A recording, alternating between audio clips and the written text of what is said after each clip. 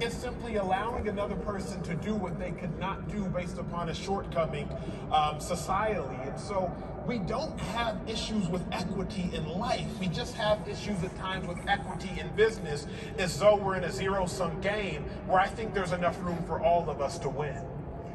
That is incredible. You talk about the numbers, though, and we've been told there's a fair amount of attrition for employees of color within 5 years of their initial employment, particularly for those transferring in from other states here to Minnesota. Greg, is that the case at U.S. Bank? And if so, what do you think some of the reasons are for that? Why are people not staying?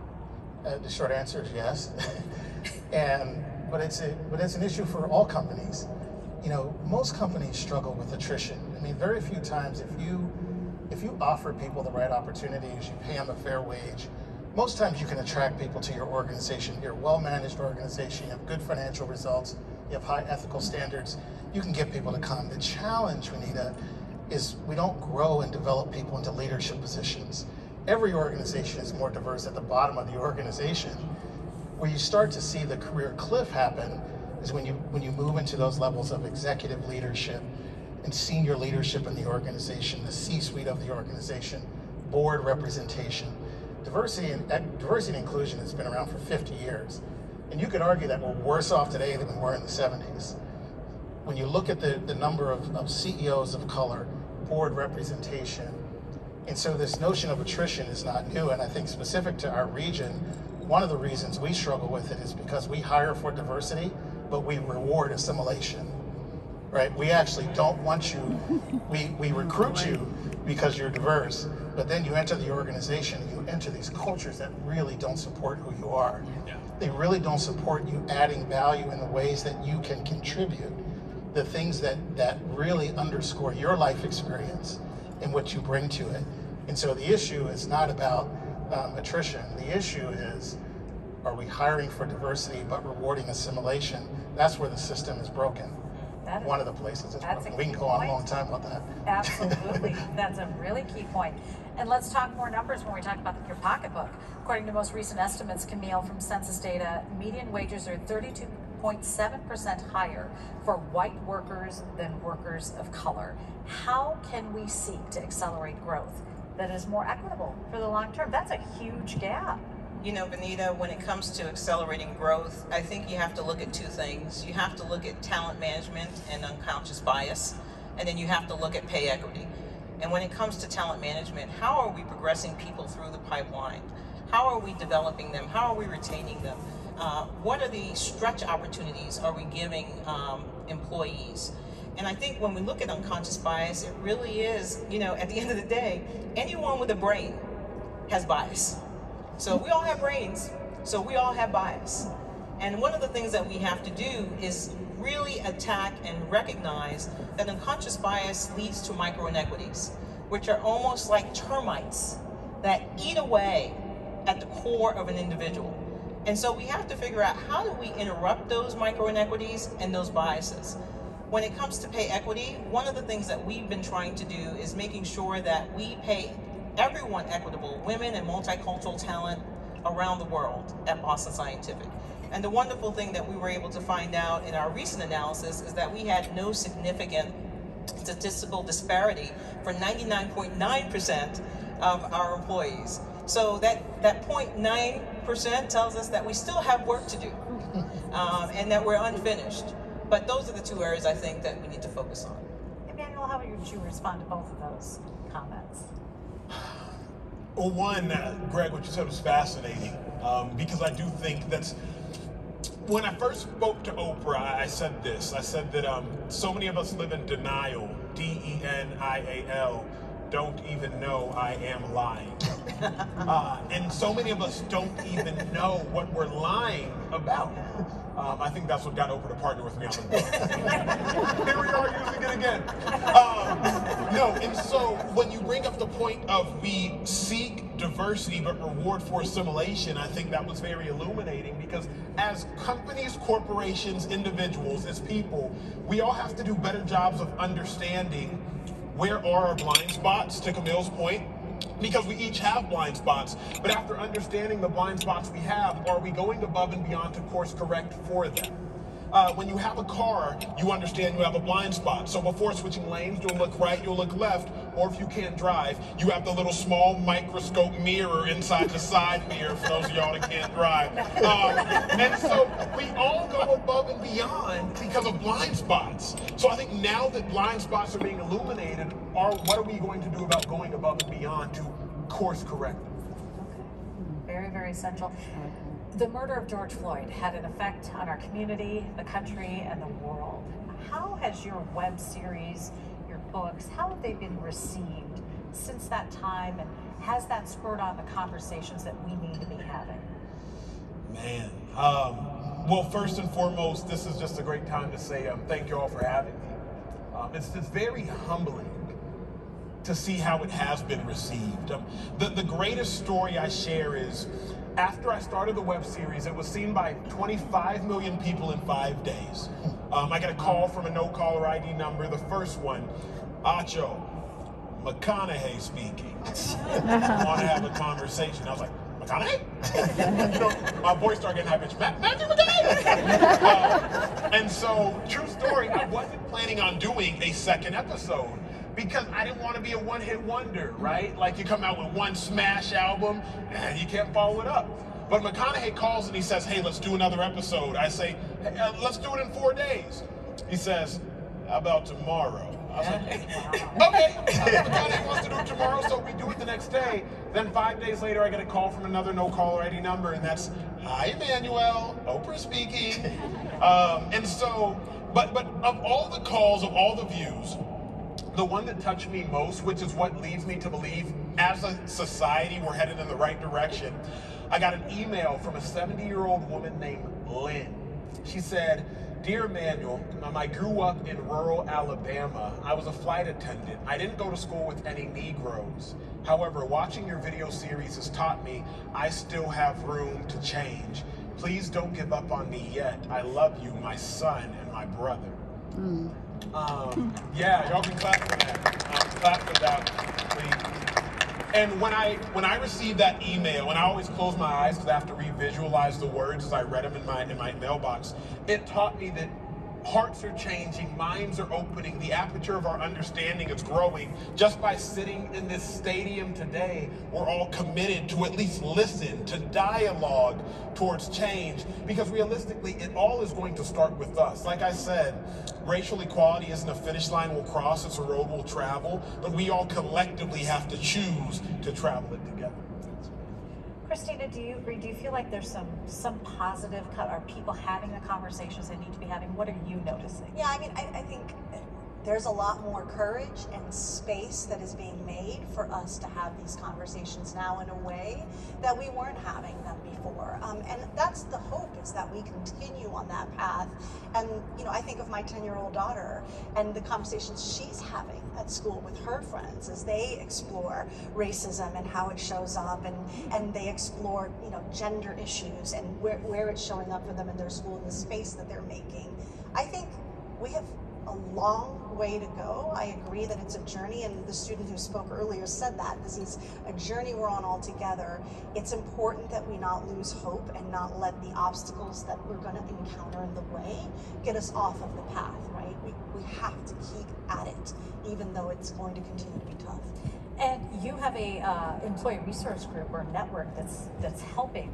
Yeah, I do think employee resource groups and business resource groups are important ways for companies to create space for identity affirmation for different groups, and also for allies to learn and partner and show support for each other. So I think, you know, companies we've been on the journey at Thomson Reuters of having business resource groups for 20 years. And they start in the space of creating confirmation, affirmation, understanding, support, sharing of experiences. The good thing is, over time they can evolve, and you can, as we have a lot of our leaders out in the audience today that are our business resource group leaders, they become leaders and influencers in the company. And they are the ones that start to tell you, hey, what you're doing over here is out of touch with our experience and what we need. And getting at defining what people need is where you can have really important allyship and leadership from these business resource groups. Do you think it has an impact, Emmanuel? What specifically? These types of resource groups, these networks. Yeah, absolutely. Well, I think we have to do a better job of creating spaces, like Christina just spoke on, is creating these safer environments. Maybe it was Camille who mentioned earlier, if you are in a space and you do not feel welcome in that space, you will not stay in that space very long. And so many companies try to serve individuals, but they don't even know the best way to serve them. I'll tell on myself, because I just feel like that's the best way to learn is by making myself sound like an idiot. True story, this happened. So I was hosting a conversation and I was talking to the chief disability officer of a Fortune 500 company, a major company. And I was trying to be, she was deaf, partially deaf, majority deaf. And I was trying to be very suave in my introduction, right? So I was like, here's what we're gonna do. We're gonna say she's hearing different. Yeah, that'll work, Emmanuel. Hearing different. I was like, no, it's not good enough. It's not good enough. We're gonna introduce her and say she's hearing unique. Yeah, hearing unique. So I introduce her and I'm like, please welcome the hearing unique, whatever. She's like, Emmanuel, your introduction made me cringe. I was like, uh-oh. Why? She said, because I have a disability, but people only focus on the dis and not the ability. Yeah. And I feel like my mistake is what the mistake so many people make. How can you know how to best serve black people if you don't consult black people? So while I expended the energy and I expended the effort and I went above and beyond trying to serve this person, I didn't serve them in the best way they knew how. How can you best serve women if you don't actually consult women? So now you got a room full of men making decisions on behalf of women. You got a room full of white people making decisions on behalf of black people. And while my heart was in a great place, my time was expended, my energy was expended, I didn't actually serve the person I desired to serve until I listened to how she wanted to be served. And so I just believe that, yeah, we have to do a better job of listening because it's not for lack of trying.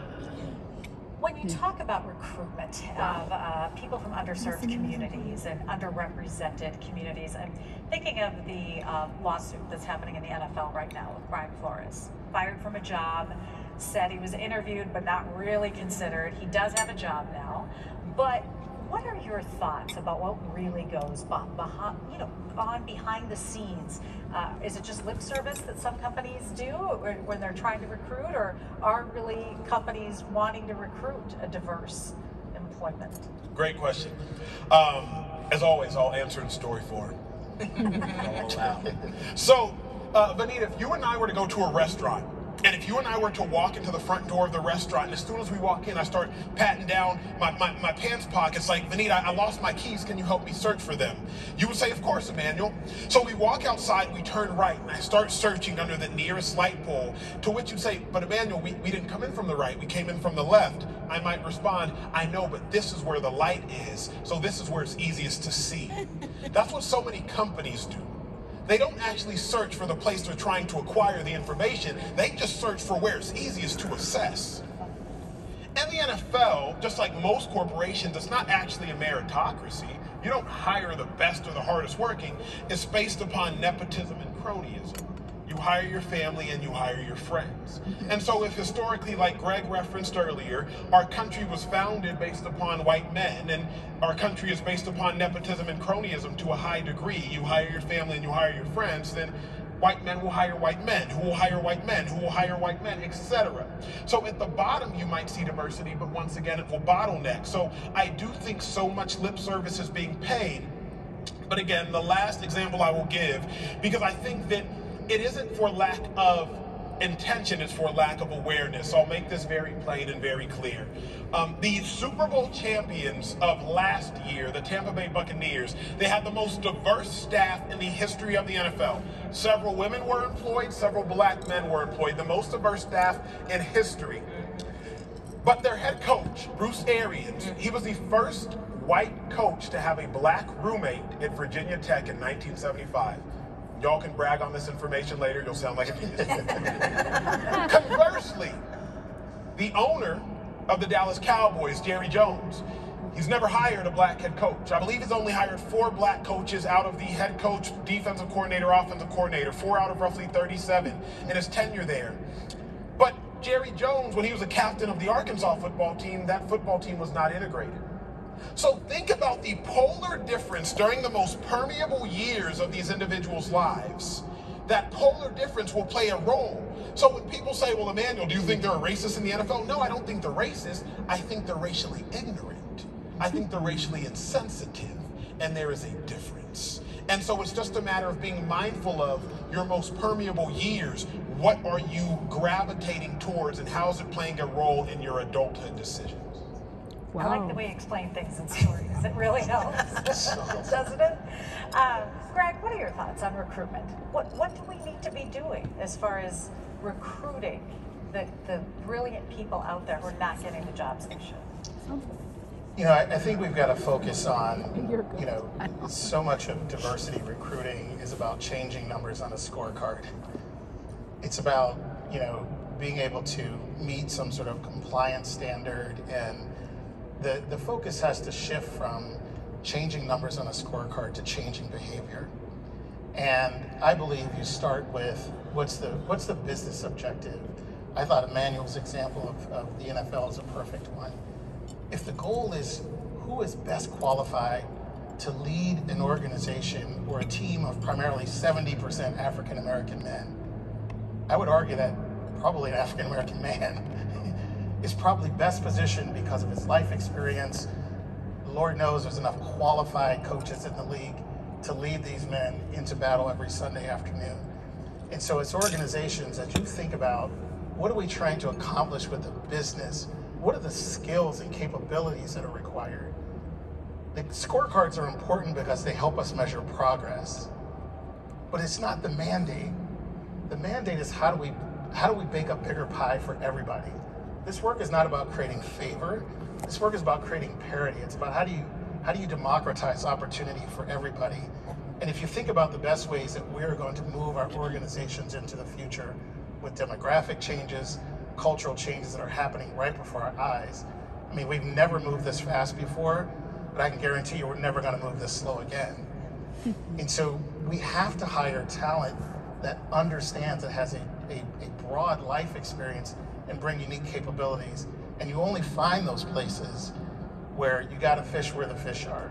You know, so often I think all of us get challenges of, well, shouldn't we just hire the best person? Well, yeah, that's exactly what we're saying. How do you know you have the best person if you continue to recruit from the same places? You got a lake in the back of your house and you pulling guppies out the lake and you think all the guppies are the best fish ever. But there's a lake, I'm doing the story thing now, I'm sorry. You don't realize there's a lake over there that got salmon and like all kind of stuff in it, right? And so we've got to understand, like, if you cast a broader net, we get greater talent. I could go on, but I know we're not. Camille, did you want to add anything to that? Yeah, well, what people don't know is I live with an NFL agent. So Emmanuel, I can tell you it's been part of our discussion for the last couple of months now. And one of the things I've had to say to him is, you know, you have to leverage all talent to yield the best performance. You have to create a high performance culture. You have to retain, you have to attract, and you have to develop folks. And I think one of the things that we've learned is that you really need to look at the pool and get people in the pool to develop the pool to compete for the roles. This is not about giving anyone anything that they don't deserve. We want a pool of women and multicultural talent that can compete. That is the key word. But if you don't allow and create the pool, you can't allow for the competition. And at the end of the day, that's what we want to do. You know, in 2017, our CEO, Mike Mahoney, invited the deans of the historical black colleges and universities for the engineering schools. And I remember he said to me, he said, they'll never come, Camille, they'll never come to Minnesota, it's too cold. I said, they will come, Mike, if you invite them. And they came. And we showcased them Minnesota, we showcased them Boston Scientific, we introduced them to our patients and the life-saving technology. And they said, wow. And we created a relationship that then has fostered to where we show up on their board now. We are part of their board, advancing minority interests for engineering. We now go to the Black Engineer of the Year Awards consistently every year and increase the number of on-the-spot offers that we offer to talent.